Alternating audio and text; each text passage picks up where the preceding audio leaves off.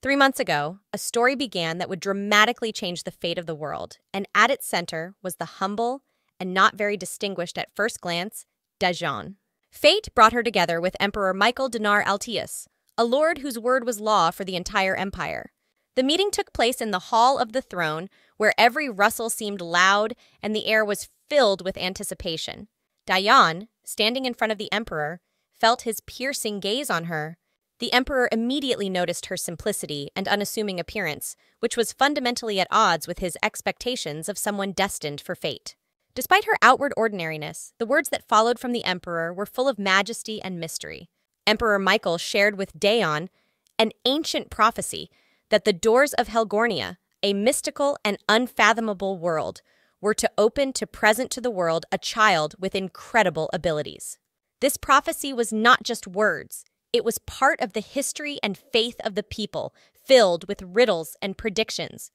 These words had a special meaning to Daejeon, as it was the first thing she heard when she was in this world. Her arrival was surrounded by mysticism, for she appeared in the middle of a forest, a place full of ancient secrets and untold beauty. This meeting and conversation with the emperor marked the beginning of Daejeon's journey, which may have been the key to unlocking the ancient prophecy and opening the doors of Helgornia. The subsequent developments added intrigue to the already heated atmosphere of the meeting between Daejeon and the emperor.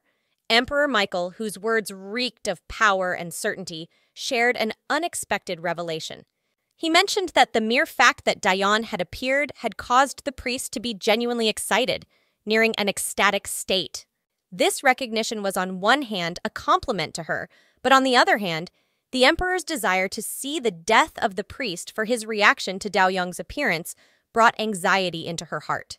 Daejeon found herself in a dilemma, for the emperor's words loaded her with a responsibility she did not feel able to bear. The emperor, finding no trace of divine power in her, began to list the abilities that Daejeon was to possess as the chosen one. These skills were many and varied, promising not only strength, but also wisdom to lead the nations. However, when it came time to demonstrate at least one of these gifts, Daejeon was unable to answer the challenge. Her failure to display the expected qualities deeply disappointed the emperor, adding a heavy note of frustration to the air. This moment was a turning point not only for Emperor Michael, who began to doubt the truthfulness of the prophecy, but also for Daejeon, who felt the weight of expectations and the inevitability of the coming journey, on which she was to either find her destiny or to fail under the weight of unfulfilled hopes.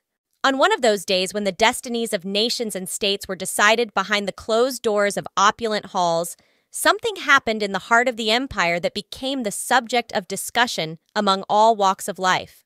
The emperor, whose word was law to millions, turned to Daejeon, a woman whose reputation and abilities were the subject of much conjecture and speculation. His question was simple and straightforward. Does she possess a skill worthy of note, capable of serving the empire?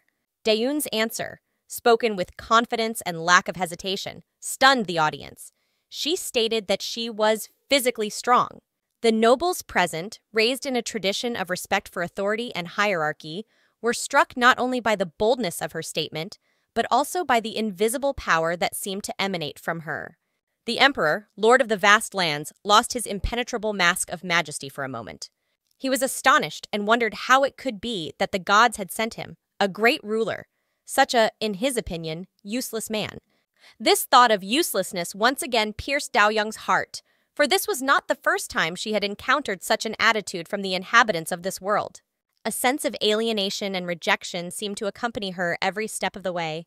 As if wishing to escape the uncomfortable situation, the emperor issued an order that sounded like an exile, though it was veiled under the guise of an order. He ordered Daejeon to go to her room, dismissing her from further involvement in the court, perhaps hoping that this would solve the issue that had so suddenly arisen before him. This moment was a turning point not only in the life of Daejeon, but also in the history of the empire, although no one present at the time could have imagined the consequences of this decision. After the emperor sent Daejeon away to her room, it was as if she disappeared from the court's sight.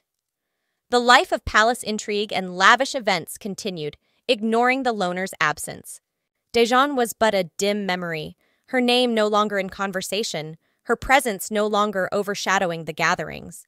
She had spent all that time in seclusion, immersed in her thoughts and feelings, cut off from the world behind the closed door of her room. But suddenly, everything changed when one day someone decided to visit Dayon. Those who came were shocked by what they saw. The room they found was in a horrifying state, as if it hadn't been cleaned in months, if not years. Dust covered every surface, cobwebs hung from the corners, and there was a suffocating smell of mold and oblivion in the air. In the center of this chaos, wrapped in an old blanket, sat Dayon, motionless like a statue, deep in thought or despair. When the emperor saw this picture, he was overcome with shock. Never before had he encountered such a desolate and sad sight. The sight of mold disgusted him, and he immediately ordered the room to be ventilated to banish the stuffy air and bring in freshness. Dayan, as if reacting instinctively to the sunlight penetrating her secluded space, hid even deeper under the blanket, trying to shelter herself from the outside world. The emperor, who did not tolerate objections, abruptly pulled back the blanket, exposing Dayon to everyone present.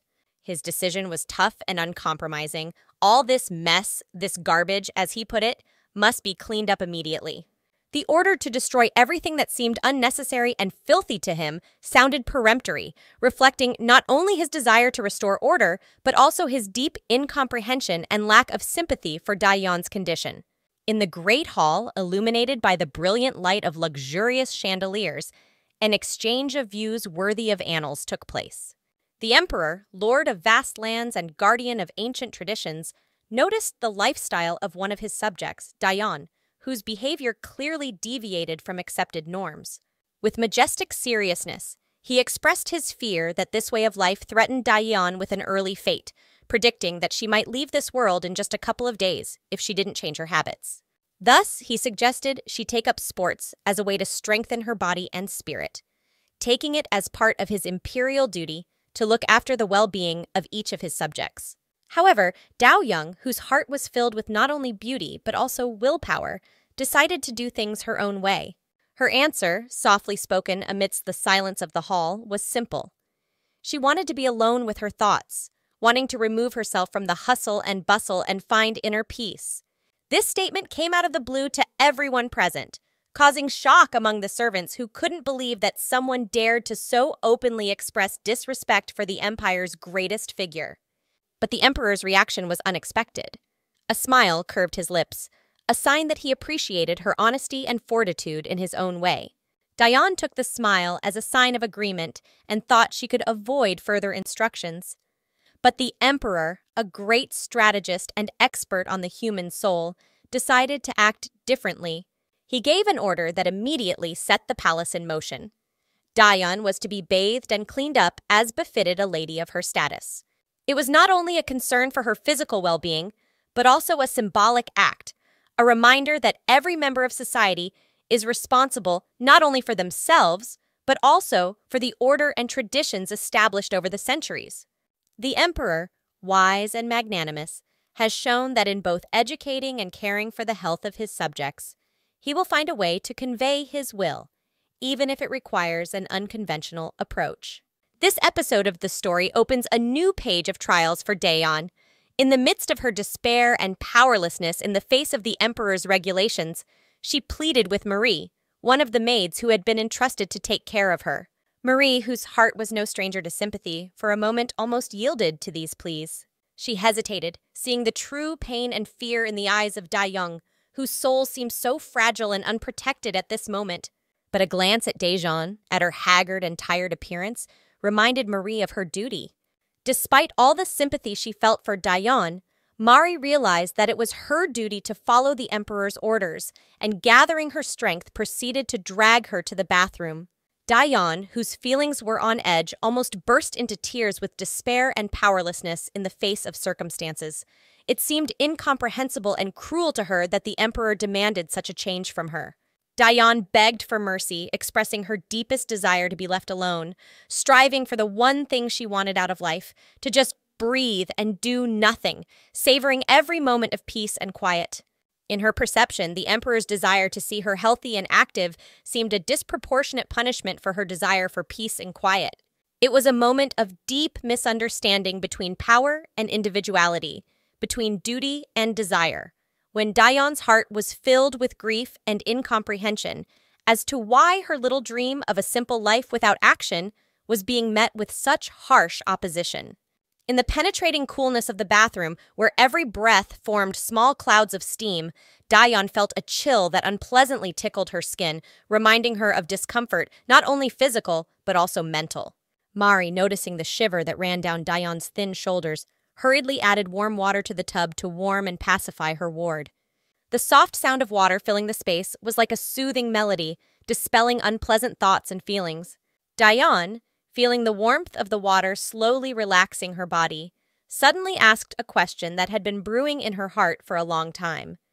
Did the Emperor always remain as unapproachable and harmful as she had seen him? Marie, smiling slightly at the naivety of the question, replied with some thoughtfulness that despite all the difficulties the Emperor faced in his daily life, he had extraordinary focus and responsibility. She emphasized that his appearance, every feature of his face and body, expresses inexhaustible ability to work and determination. Dayeon, thoughtfully absorbing every word, couldn't help but recognize the truth in Marie's words. She remembered how every day, without missing a single one, the Emperor took time to practice the sword arts, starting in the early morning hours. His consistency in this began as early as the age of 8, and his skills were said to be far from perfect at first. But through tireless work on himself, daily trials, and labor, he reached the heights of excellence to which even the best knights of the empire could not rise. His name was now surrounded by legends, and his swordsmanship served as an object of admiration and respect among all who had ever come face to face with the Emperor. One quiet evening, when the golden rays of sunset enveloped the imperial palace in warm light, Marie, with deep conviction in her voice, expressed the opinion that after Michael's accession to the throne, life in the empire had changed for the better. Her words, filled with sincere faith in a better future, sounded like a hymn to the progress and prosperity which she now believed awaited this great land and its people. At the same time, Dayeon, standing somewhat to the side, was immersed in thoughts so different from Mari's optimistic remarks. She thought about her own life and how different it was from the Emperor's. From her earliest days, Dayeon felt completely ordinary. She never got the special skills or unique life path that Michael, for example, had. She recalled feeling a burning desire to achieve more in her younger years, striving to escape the shadows of an average life. But each step forward was accompanied by new obstacles, exhausting overwork and stresses that slowly but surely undermined her aspirations and dreams. Life seemed to have become an endless nightmare in which each new day brought no relief, but only added to the already unbearable burden of her existence. Dayeon, absorbed in her own thoughts, felt lost among the stories of success and greatness that were so easily and effortlessly shared by others. There was a longing in her heart for understanding and recognition, a desire to find her place in the world where she could feel a part of something great despite her seeming ordinariness. There came a point in Dayeon's life when she felt as if she had lost all her vitality and ability to do even the most mundane things. The daily routine that seems to be an integral part of everyone's life has become an overwhelming burden for her. Dayeon's inner world was so stunned by the weight of existence that she longed for a complete disappearance, an escape from the crushing reality. This deep need to disappear finally found its fulfillment when circumstances transported her to a completely different world, a different reality where she hoped everything would change. However, to her great disappointment, the change of worlds did not bring the expected changes in her life. In this new dimension, Dayeon encountered the Emperor, an encounter that added a new chapter to her story. The Emperor, upon noticing Dayeon, immediately expressed his surprise upon seeing that she looked much better compared to her morning condition. His words were filled not only with noting the outward changes in her condition, but also an indirect reminder of the importance of hygiene and self-care, which may sometimes seem insignificant, but actually plays an important role in everyone's life. The Emperor didn't stop there and asked Dayeon a question that went deep into her soul, asking why she had stopped eating. This question touched on one of the most painful topics in her life, dealing with the loss of vitality and the desire to continue caring for herself. The imperial meeting in the new dimension was not just another event for Dayeon, but a moment when she faced the external reflection of her internal struggles. It was a moment when the attention and care shown by someone from the outside, especially someone as powerful as the emperor, could be the impetus for a change in her perception of herself and her place in the world. As the atmosphere in the room grew increasingly tense, the emperor expressed his deep dissatisfaction with the current state of affairs. His words sounded like a stern warning. He made it clear that under no circumstances would he want to find Daeyeon's emaciated corpse in his estate. The words sounded not just like a warning, but a show of concern for her well-being, albeit expressed in a stern way. Daeyeon, for her part, preferred to remain silent. The thought swirled in her mind that perhaps if she remained silent long enough, the emperor would finally tire of the need to continue her lectures and allow her to leave. Her silence was a kind of defensive reaction, an attempt to escape the unpleasant dialogue. At this moment, Daeyeon fell into deep meditation, pretending to be a tree, striving to achieve a state of absolute calmness and detachment from what was happening around her. However, the emperor decided to act in an unexpected way. Instead of continuing to persuade or teach Daeyeon, he took the initiative to declare that the food served in his estate was unworthy of the goddess's messenger. This decision emphasized his deep respect for Daeyeon and her status, as well as his desire to provide her with the best possible conditions. The emperor ordered the chief cook to be brought in to express his displeasure and perhaps reprimand him for the inadequate quality of the food offered to a guest of such high rank. This turn of events not only emphasized the seriousness of the emperor's intentions to look out for Daeyeon's well-being, but also his willingness to intervene personally to rectify the situation, even if it meant clashing with his own household staff. Suddenly interrupting her silence, Daeyeon expressed her deep concern for the fate of the head cook. Her words sounded like lightning in the midst of a stormy sky, instilling in everyone present the importance of the moment. She urged that the cook not be punished for the situation, emphasizing that the responsibility for her refusal to eat should not fall on the shoulders of one person. The emperor's reaction to these words was immediate and decisive. He ordered the assembly of all the estate workers, his voice so loud and demanding that he seemed to want to reach every corner of his vast estate. "Bring absolutely everyone!" His words sounded like an irrefutable order, reflecting his intention to identify anyone who might be involved in the problem facing Daeyeon. At that moment, Daeyeon was overcome with a sharp sense of guilt. She realized that her actions had inadvertently caused innocent servants to be punished. Her heart clenched at the thought of the consequences for the servants who were held hostage to a situation that had nothing to do with her. This realization was a heavy burden that Daeyeon carried, realizing the complexity of what had happened and her role, albeit indirect, in the possible punishments for the servants. This moment emphasized not only the tragedy of the situation, when the innocent may suffer because of misunderstandings, but also the depth of feelings of Daejeon, who, despite her own condition, could not remain indifferent to the fate of people around her. Within the heavy air of the room, where every object seemed to hold its breath, a picture worthy of the most tragic and dramatic narratives was forming. The servants, usually silent and inconspicuous, were now like statues, animated with fear and confusion under the pressure of the emperor's loud, shrill cries, which echoed off the walls filled with history and power. Their gazes were full of apologies, as if every word that came out of the Lord's mouth was a dagger that wounded their hearts. They bowed, apologizing for faults which, in the emperor's opinion, were so significant as to mar the splendor and grandeur of his dominions. In a corner of that room, behind a lush, heavy curtain that barely swayed in the drafts, hid eyes full of fear and regret. They were the eyes of Daeyeon, a young girl whose presence in this situation was as innocent as it was unfortunate. She shrank behind the curtain, trying to make herself as inconspicuous as possible, while a heavy guilt grew in her heart for the injustice to which the servants were subjected. She understood that all their suffering was the result of a misunderstanding in which she herself was at the center. The desire to disappear, to become invisible, was so great that every breath she took was full of prayers for invisibility. But suddenly the situation took an even more dramatic turn. The emperor, like a thundercloud that had struck with the last stroke of lightning, announced a decision that shocked everyone to the core: the dismissal of all the servants.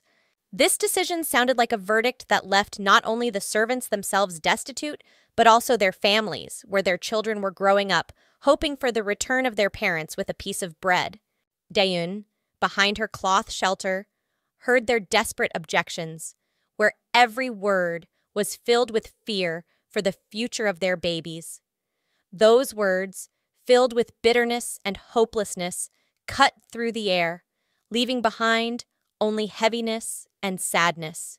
Thus, in the shadow of the magnificent but at that moment lifeless halls, a story full of fear, regret, and despair unfolded, where each character carried their own cross, whether it was guilt over the situation or hopelessness in the face of losing their livelihood.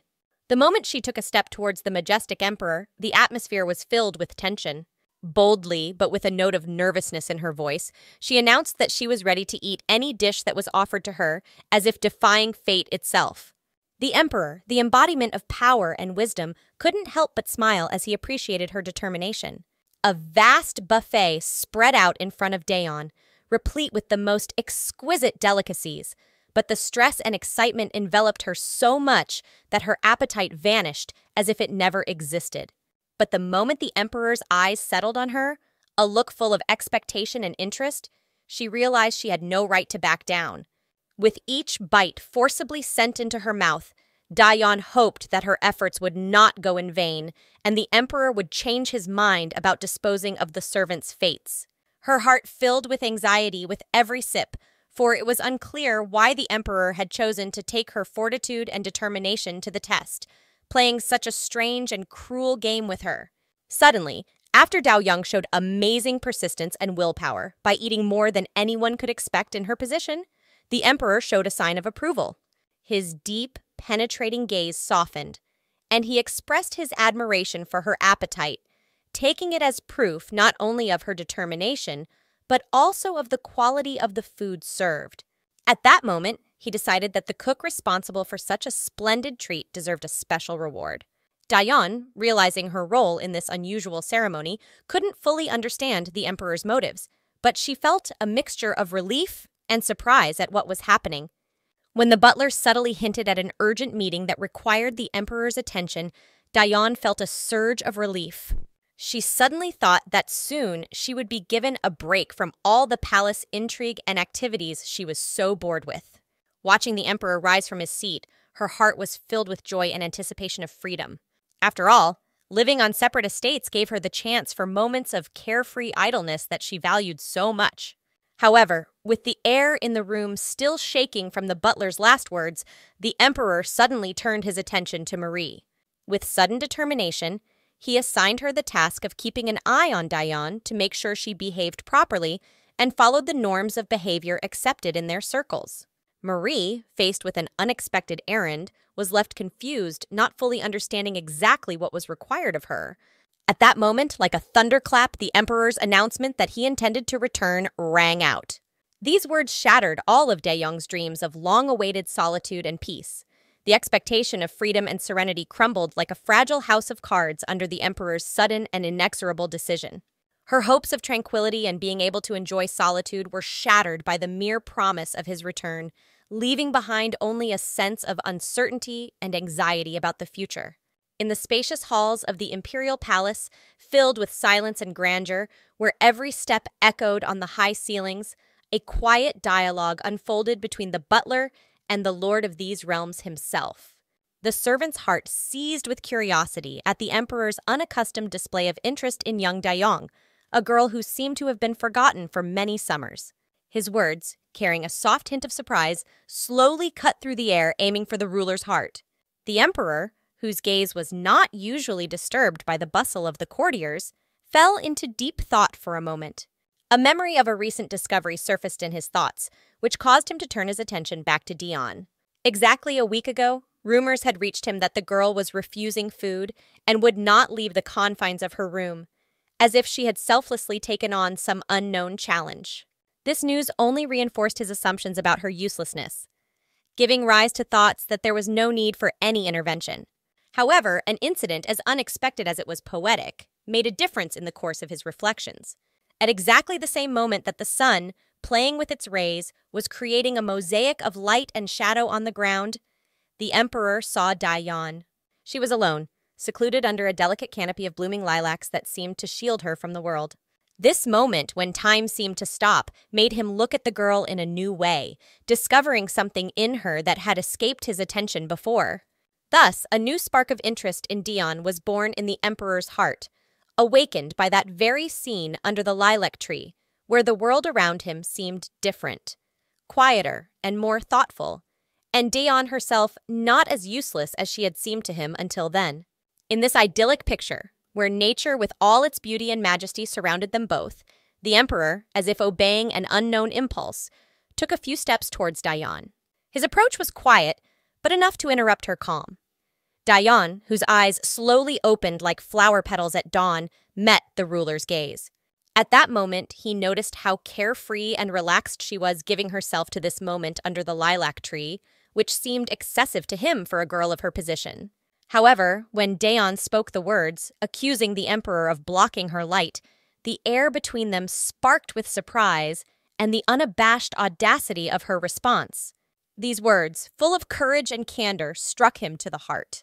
Despite the seeming brashness of her words, there was something about them that inexplicably caught his attention and made him want to be closer, to understand her world, her thoughts.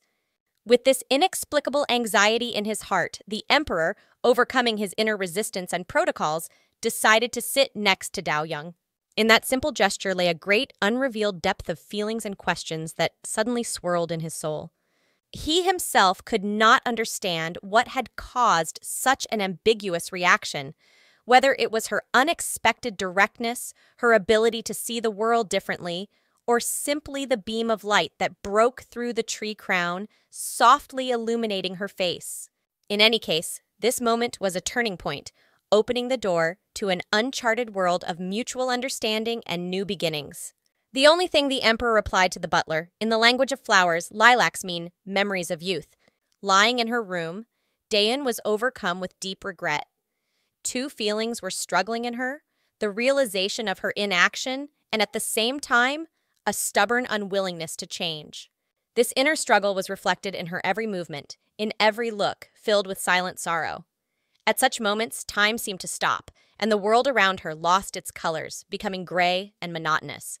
Just when Dayoung's world seemed most lifeless, Mari's voice rang out like a ray of light that pierced the darkness of her loneliness.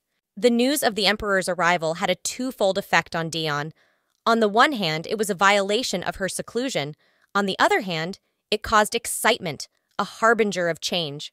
And when the emperor entered the room, the air was filled with the weight of unspoken words and emotions. From the very first moments of their meeting, the emperor noticed the unchanging sadness on Dayan's face, like a shadow that followed her constantly, never letting go or giving her peace.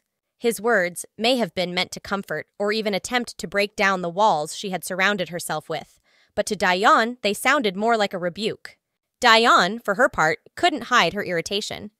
How could a man who had stayed out of her life for so long, absent from her daily routine for 3 months, now suddenly take on the role of mentor? Her glances and silence were full of reticence, a quiet rebuke for neglect, and at the same time a thirst for understanding that had gone unanswered for so long.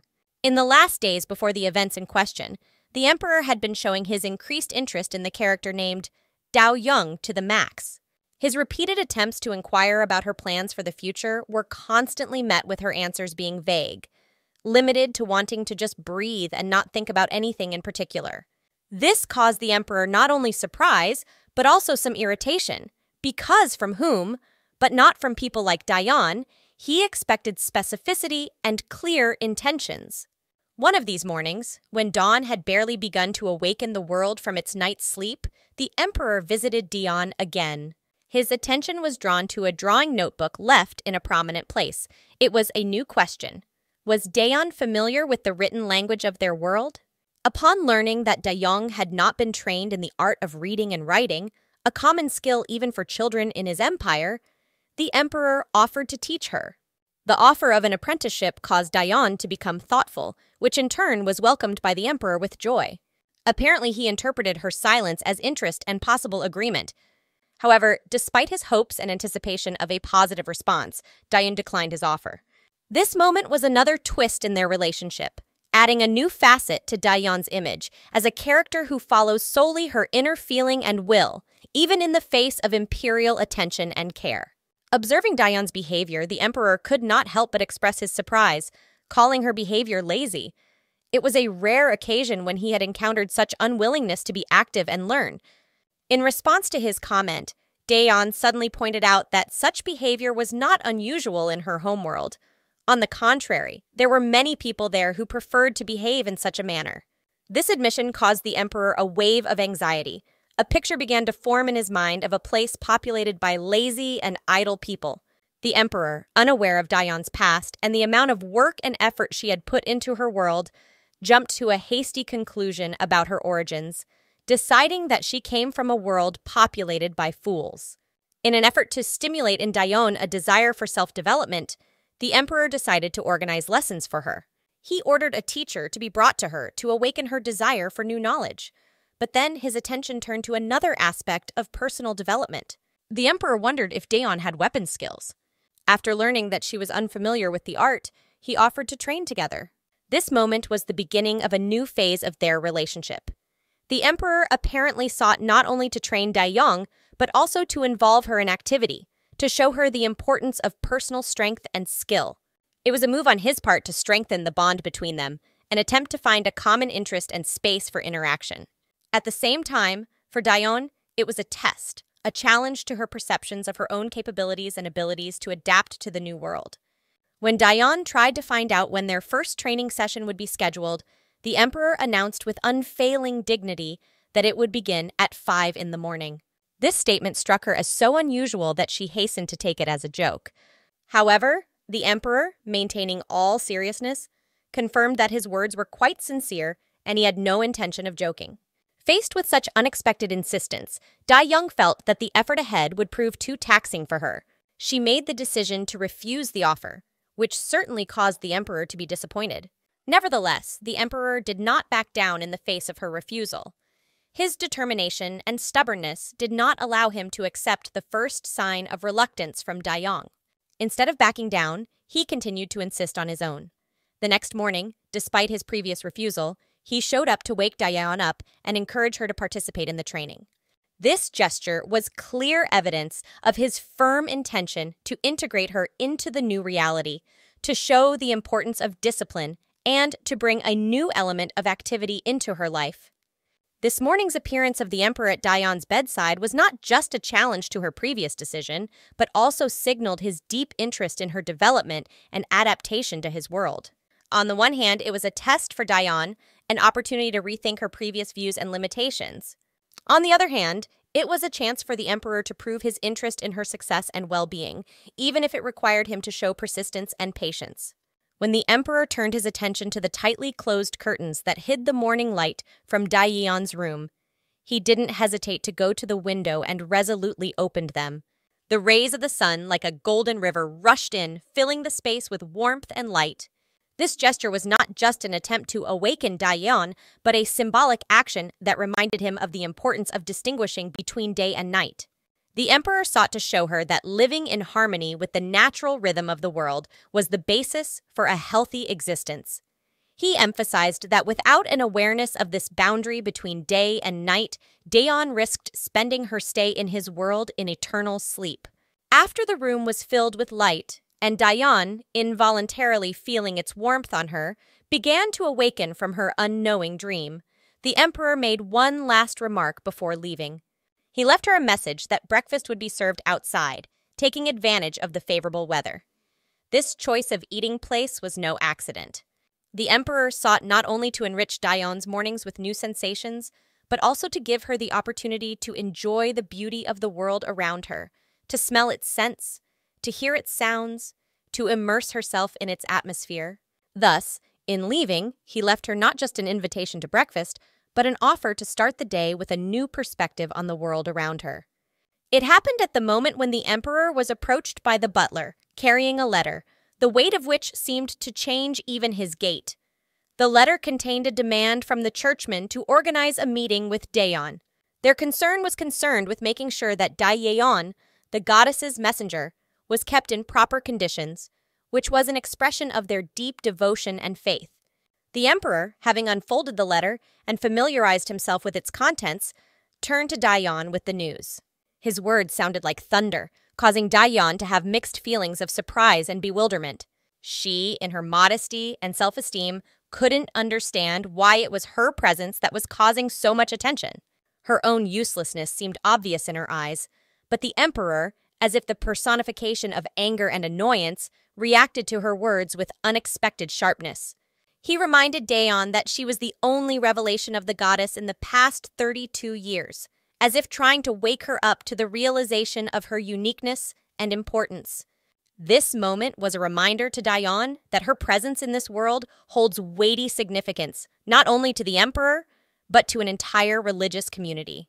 She finds herself at the center of events, where her personality and fate attract the attention of dignitaries and clergy, each of whom sees her as part of a greater picture defined by faith and lore. In a world where tales of divine intervention were not unusual, the appearance of Daeyeon was a real event. For the temple, it instantly became a source of unprecedented income, like a legendary goose that lays not ordinary, but golden eggs. This phenomenon was so outstanding that even the traditional spectacle that accompanied Dao Young on her way to the palace could not prevent the general delight at her appearance. The emperor, the lord of these lands, was not indifferent to the rumors that reached his ears. He noted before his court and courtiers that the goddess herself had paid attention to Daeyeon, mentioning her healing powers. This statement caused a real surge of interest and an influx of believers to the temples, each of whom dreamed of experiencing the miraculous influence of the newfound heroine. However, deep down, Daeyeon had mixed feelings. Contrary to public opinion and the expectations voiced by the emperor himself, she thought about her healing abilities. Even though there was a flurry of activity around her, and everyone seemed confident of her divine gift, Daeyeon felt uneasy. Her heart was filled with doubts about her own abilities, which she felt might not even exist. This internal conflict between the world's expectations and her personal perception of her own abilities presented Daejeon with a difficult choice: to continue to support people's belief in miracles, or to recognize that her powers might not be so great. Under the heavy oppression of political circumstances, the emperor felt the necessity of taking drastic measures. In his eyes, Daeyeon had become not only a symbol of hope and healing for the people, but also a pawn in a larger game for power and influence. To that end, he made the decision to take Daeyeon to his estate, a place where the political winds could not reach her so easily. One day, as the shadows began to stretch long on the ground, heralding the coming of evening, the emperor made a request to Daeyeon that sounded more like a plea, not to give in to the entreaties of the priests and stay on his estate. These words, imbued with sincerity and concern, made Daeyeon remember her mother's long-ago admonition.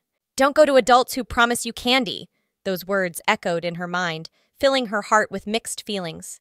Such a comparison, though simple, helped Daeyeon realize the potential danger that lurked behind the gracious smiles and generous promises. However, the emperor's next statement had a cold shower effect on Daeyeon. With sudden determination, he announced that her sword training would begin the next day. That disappointment cut into her soul like a sharp blade. All her visions of a future where she could benefit people through her dubious healing abilities crumbled under the weight of a reality where the art of war was valued above the gift of healing. Thus, Daeyeon found herself facing a new challenge that was radically different from what she had been preparing for her entire life.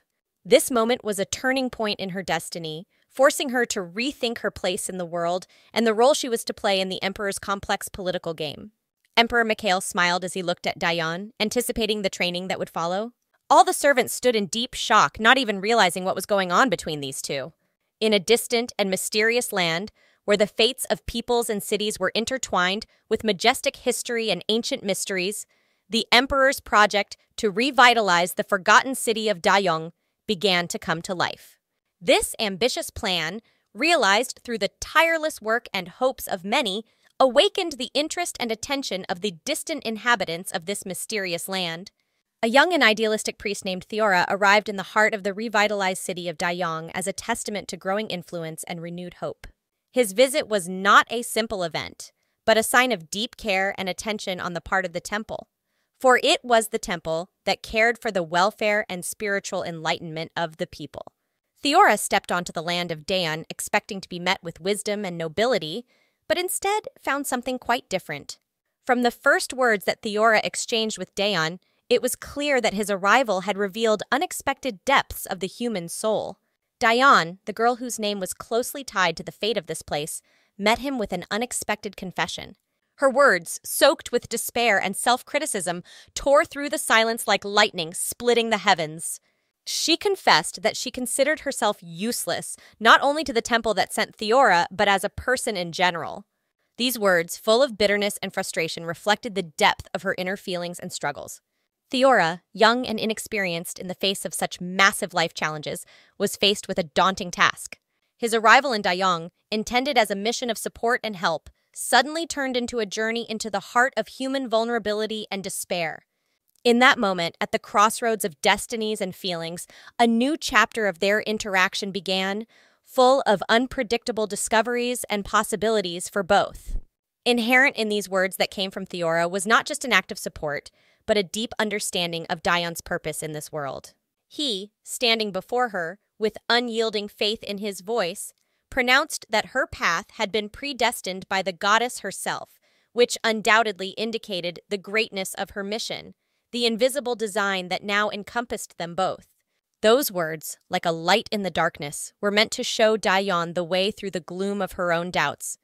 The conversation between them continued, and Theora, driven by genuine interest and a desire to understand Daeon more deeply, asked a question that made her look at her life in a new way. He asked what she did for a living, what filled her days in this world so full of challenges and mysteries.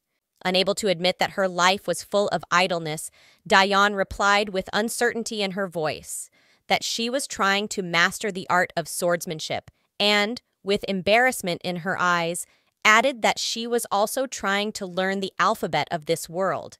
She admitted that the path to knowledge was not an easy one, as they had not yet found the right teacher for the job.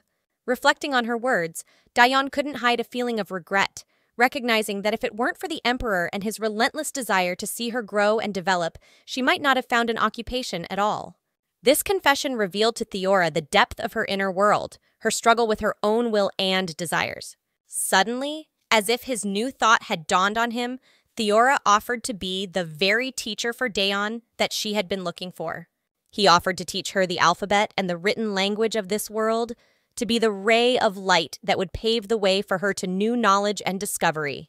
This proposal, unexpected and yet full of goodwill, laid the beginning of their journey of learning and understanding together, on which Daeon could gain not only new knowledge, but also faith in herself, her strength, and her purpose in this mysterious world.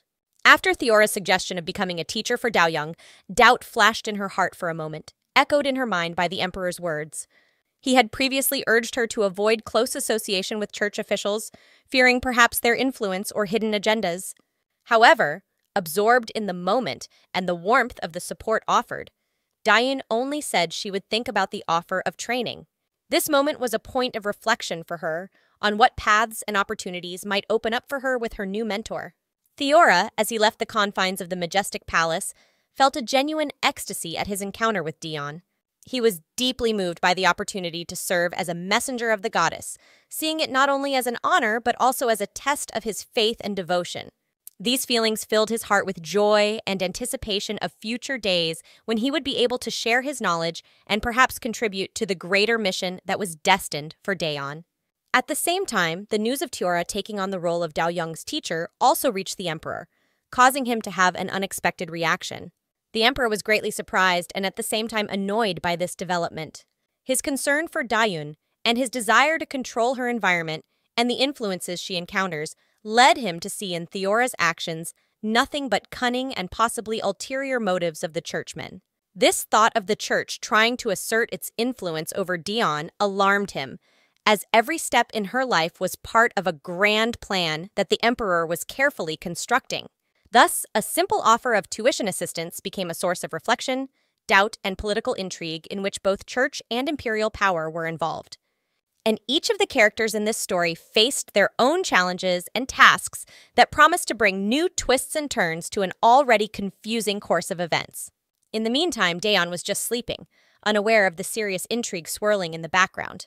In that sudden moment when the air in the room was filled with silence and expectation, Daeon felt a wave of surprise wash over her mind. The emperor himself, whose majesty and power had never been questioned, had come to her room again, even before she herself. His interest seemed puzzled, for he wished to know the details of her recent conversation with Theora. Daeon, without giving it much thought or twisting the point, began to put into words the whole context of their short conversation, unaware of the hidden undercurrents of this dialogue. The emperor, clad in the robe of power, listened to her without interrupting. His expression was impenetrable, as if he were weighing each word, giving it a special meaning. The atmosphere in the room became more and more tense as Daeon felt the emperor's heavy gaze on her, which made her feel insecure and uncomfortable. She mentioned her future fencing lessons and spoke of her desire to learn the alphabet, which surprised the emperor somewhat. Apparently expecting to hear something completely different, the emperor couldn't hide his excitement. He was proud, catching echoes of his influence in her words. This embarrassment, intermingled with pride, was reflected on his face in an unexpected way.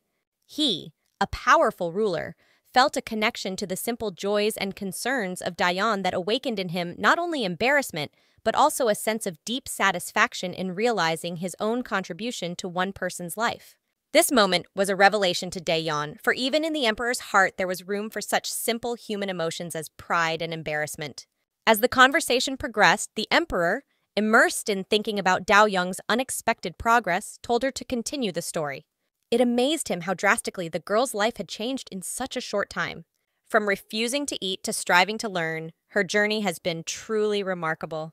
But suddenly, his train of thought was interrupted when Daeon informed him of Theora's offer to be her alphabet teacher.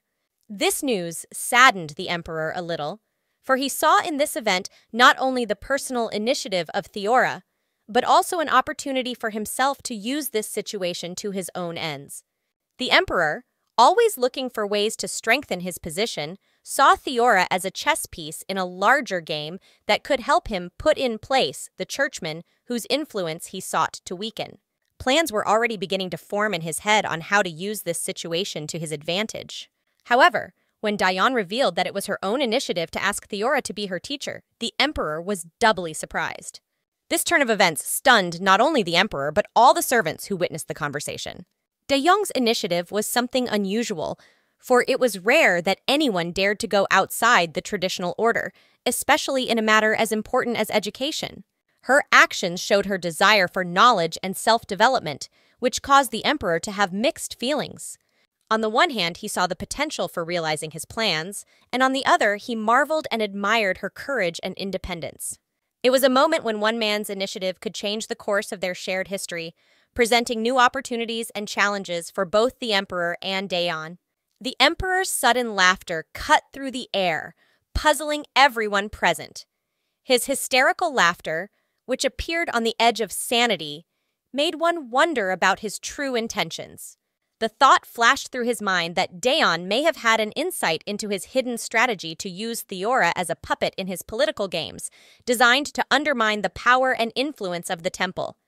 The idea seemed to him as absurd as it was ingenious, causing him to laugh uncontrollably. That night, in an attempt to unravel the mysteries of the minds that interested her, Daeun brought up her perplexity to Mari, seeking to understand why it was the choice of her teachers that could elicit such a strong reaction from the emperor. Mari, struck by the depth of Daeun's incomprehension, decided to dispel the fog of mystery surrounding their relationship with the temple. She explained that there was a long-standing and very tense relationship between the emperor and the clergy, stemming from deep-rooted contradictions and disagreements. The presence of Theora, a representative of the temple, as a teacher in the imperial household could be taken as a sign of weakness or compromise on the part of the emperor, which was unthinkable for his politics and external image. For Daeun, this revelation was an epiphany of sorts, as she had not realized until that moment the entire political game unfolding around her. The realization that her pure-hearted desire to learn and grow under Theora's guidance may have inadvertently pulled her into the center of a political struggle for power and influence, awakened a new sensation in her. It was a moment when Dajon's personal interests and aspirations suddenly intersected with global political processes, making her part of a larger game, the rules of which she had yet to learn. In a distant and powerful kingdom where the emperor ruled with power and wisdom, a story of unusual learning unfolded. The emperor, whose word was law to all his subjects, gave his blessing for the training of young Daeyeon. This was no ordinary decision, for Daeyeon was to become the apprentice of Theor, a man with unique knowledge and skills valuable to the entire empire. The condition that the emperor had set before Daeyeon was simple, but at the same time required tremendous determination and patience. She had to devote herself to her studies with full dedication and diligence. The emperor, deeply aware of the difficulties that the process of learning carries with it, especially when complex and subtle matters are involved, expressed his willingness to accept slow progress. He did not demand instant results or miracles from his students. He was not concerned with the speed of their success, but with their perseverance and desire to move forward despite all obstacles. It's okay if the process is slow, or if the result is not immediate. These words reflected the emperor's wisdom and patience, the realization that great things take time. However, the most important thing for the emperor was the promise from Daeyeon not to give up, not to retreat in the face of difficulties and trials. This promise was the cornerstone of the entire training process. The emperor believed that strength of mind and unyielding will could overcome any obstacle on the path to knowledge and skill. In his eyes, success was not about accumulating facts or being able to do something right the first time, but about steadfastly striving to move forward, believing in himself and his strength, being willing to learn from his mistakes, and not giving up on his goals. This story of Daeyeon's training under Theor and the emperor's blessing becomes an example not only for the characters in the story, but for all who hear it. A reminder that diligence, patience, and belief in oneself are the keys to reaching any heights. In the depths of the luxurious imperial palace, where every whisper and step echoed in its endless corridors, a quiet dialogue broke out between the butler and the emperor himself. The butler, filled with curiosity and perhaps some concern, approached the emperor with a question that tormented not only him, but many in the palace. He wanted to understand why the emperor had changed his original decision and allowed the priest Theor to take on the training of young Daeyeon, especially considering that not so long ago he was going to restrict the churchman's access to the palace. This question carried with it not just a thirst for knowledge, but an attempt to understand the motives behind the decisions of the most powerful man in the empire. At the same moment, in her private room, drowned in the soft candlelight, Daeyeon was pondering the same thing. Why had the emperor, whose decisions had always been measured and judicious, changed his previously expressed intention and given his consent to her training under Theor? That question flickered in her mind like a bright star, illuminating the dark corners of her mind where doubts and hopes dwelt. The emperor, meeting the butler's question, opened the veil of his thoughts before him. The answer was simple, but at the same time shone a new light on the situation. It had all been done at Daeyeon's wish. This response was more than just words. It was a reflection of the emperor's deep respect for Daeyeon's personal desires and choices. Despite his greatness and power, he put the will of one man above the generally accepted norms and rules, showing that even in an empire where his every word could become law, there is room for humanity and understanding. It was an act not only of wisdom, but also of trust in Daejeon, of faith in her ability to do the right thing. This response hid a profound truth about the nature of power. True power is not about suppression and restriction, but about listening to and respecting the wishes of others. Fatigue enveloped Daeyeon like heavy, wet clothes clinging to her body after a morning run that had become a true test of endurance and spirit. Thoughts of the inescapable sensation of nausea that gripped her mind only seemed to add gravity to the already unbearable physical exhaustion. After all, this was only the second session in a series of their training, but the challenge seemed endless to her. The emperor, without hiding his disappointment, noted that her achievements, expressed in 10 laps traveled, did not meet expectations. His words sounded like a verdict. With these results, she wouldn't be able to hold even a sword. However, unexpectedly, a spark of understanding appeared in Dao Yung's eyes, and he softened his tone as if repenting his strictness, promising that she would soon achieve the desired results. Nevertheless, deep within her soul, a sense of despair gripped Dayan. Despite a brief moment of encouragement from the emperor, she wished for nothing more than to give up and be free of this burden that seemed too heavy for her. There was tension in the air as the emperor, with unwavering confidence in his eyes, loudly announced his decision not to let Dayan give up under the weight of circumstances. His words reverberated in the eerie silence like a challenge to fate. Meanwhile, Dayan, devastated and having lost all hope of success, slumped carelessly on the green grass, accepting defeat. Her words, a request to bury her right there in the place of her seeming final despair, sounded like an echo of her inner struggle and frustration with herself. However, the emperor did not accept her surrender as inevitable. He lifted her from the ground with ease, as if summoning her to regain her faith in herself. His words that they still had much to learn sounded not just like a reminder of the long road ahead, but a promise of support every step of the way. The emperor's gaze was unobjectionable. There was an unwavering faith in her potential and future accomplishments. Thus began their journey of learning, the first step of which was the basics of swordsmanship. The emperor personally took on the role of mentor, starting with the very basics, simple swings of a wooden sword. This was proving to be a challenge for Daeun. Every movement seemed unnatural and difficult to understand, and her clumsiness only added to her frustration.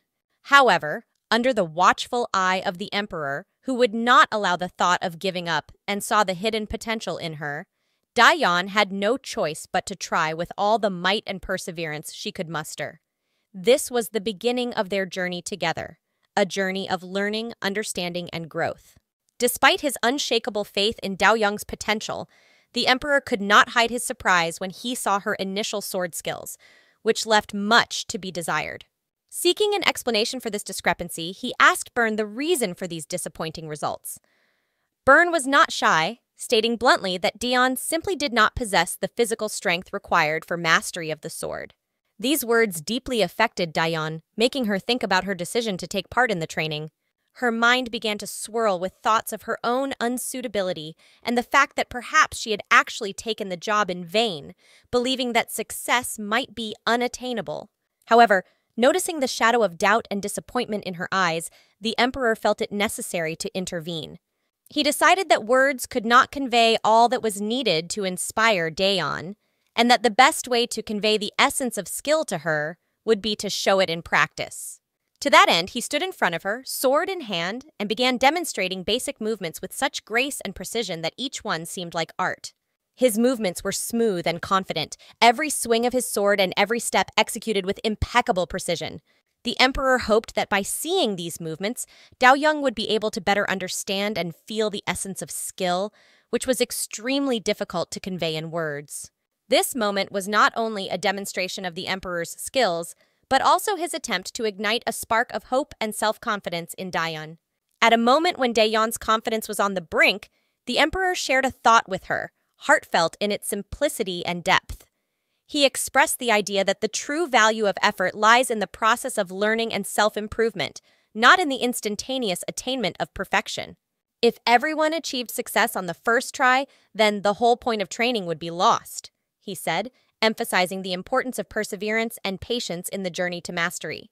With those words, as a symbol of faith in her potential and an appeal to her indomitable spirit, the emperor handed Dayan a sword.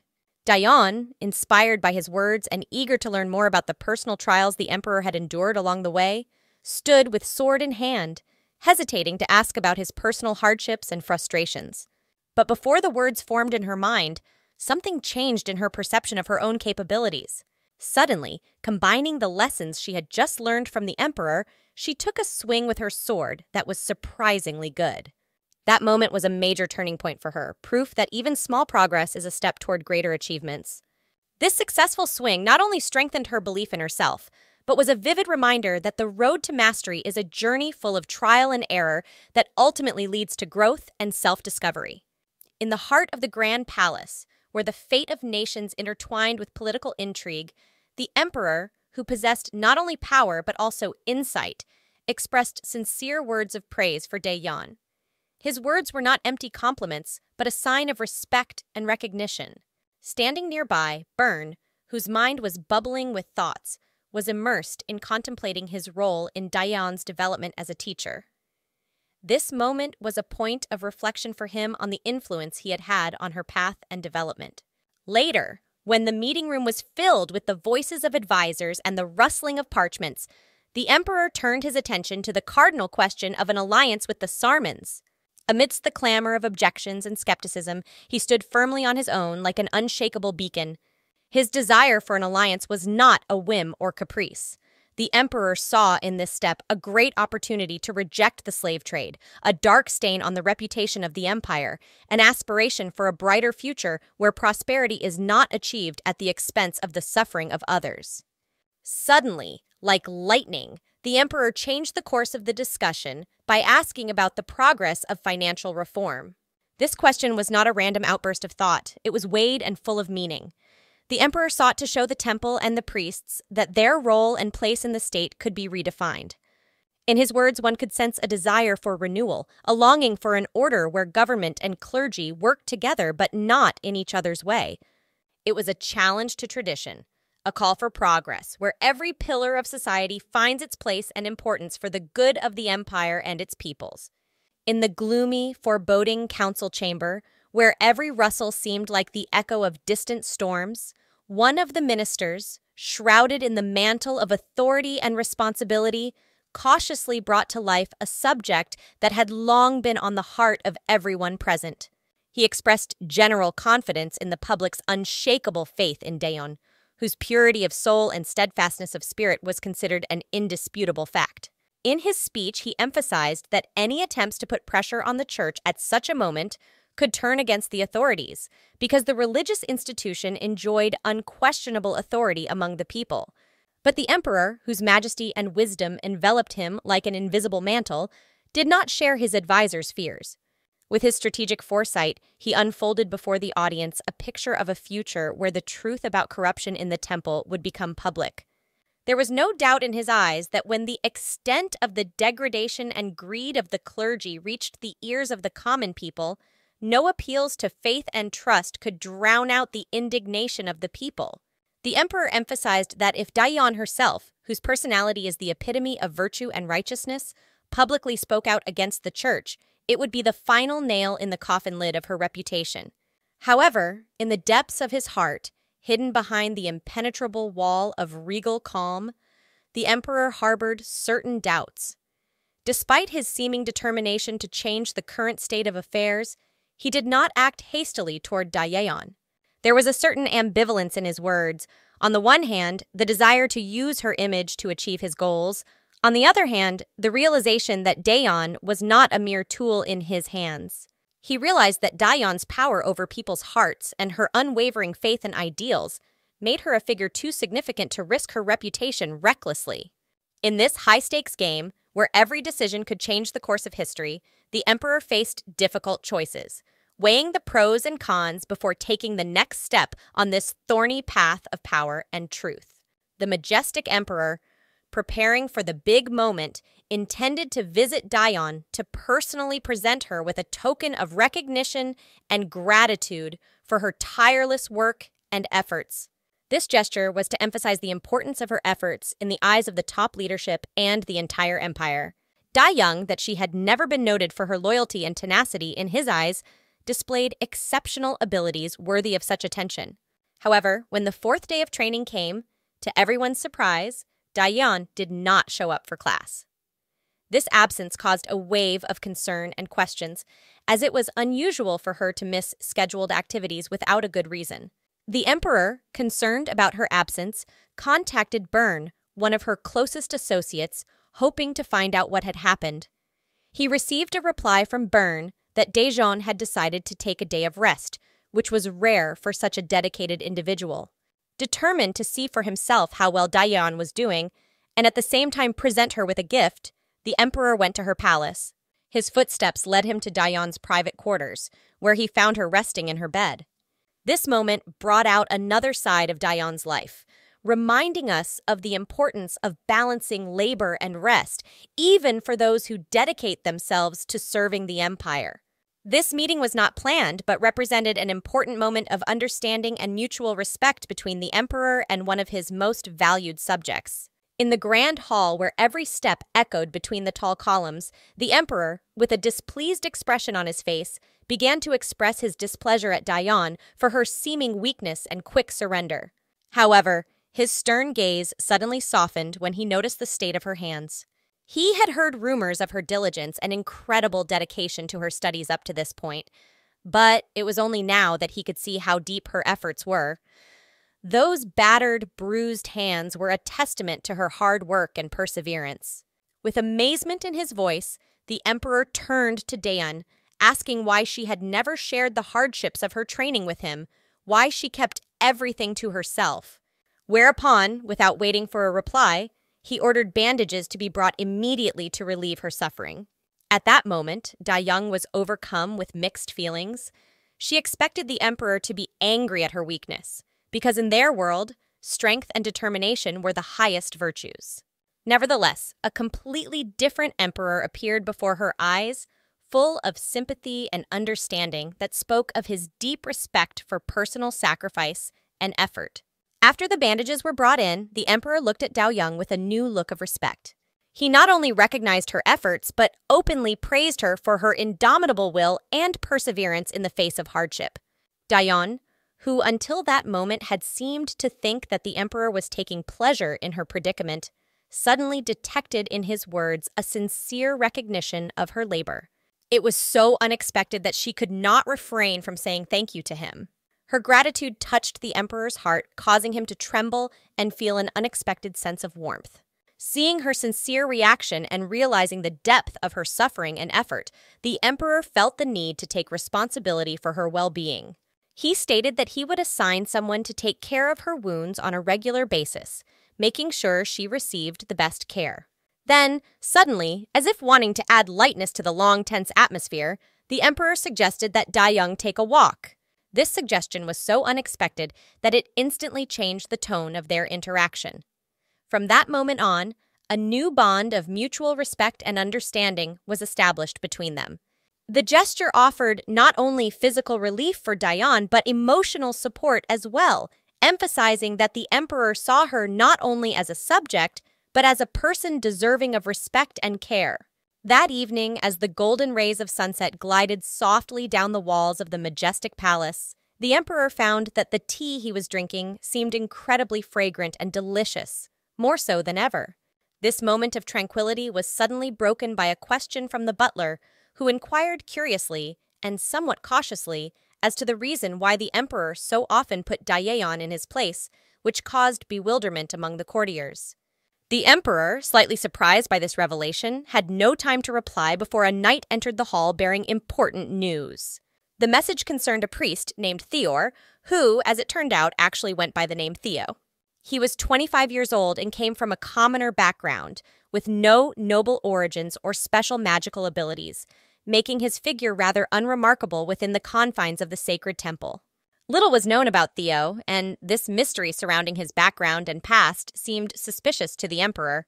Perceiving this information as something that needed further attention, the emperor did not hesitate to order further investigation to find out more about Theo. His decision reflected a deep prudence and an unyielding desire to protect his state from possible threats lurking behind the mask of ordinariness. This instant reaction to a seemingly trifling matter revealed the deep strategic mind of an emperor always ready to act for the good of his people and the stability of his domains. The great emperor, ruler of many lands and peoples, was deep in thought for a moment. He faced a question as heavy as the weight of history on his shoulders. In its grand hall, filled with gold and light, a priest named Theo appeared. This man dared to set foot on the sacred thresholds of the palace, hiding behind a mask of innocent mission, as transparent as the thin cobweb of morning dew in the rays of the rising sun. The emperor could not but recognize that such a daring visitation required not only courage, but also cunning. In his greatness and wisdom lay the dilemma. Should the priest be punished for his insolence in disturbing the order and tranquility of his domain, Or should he be rewarded for his unbending courage and perseverance?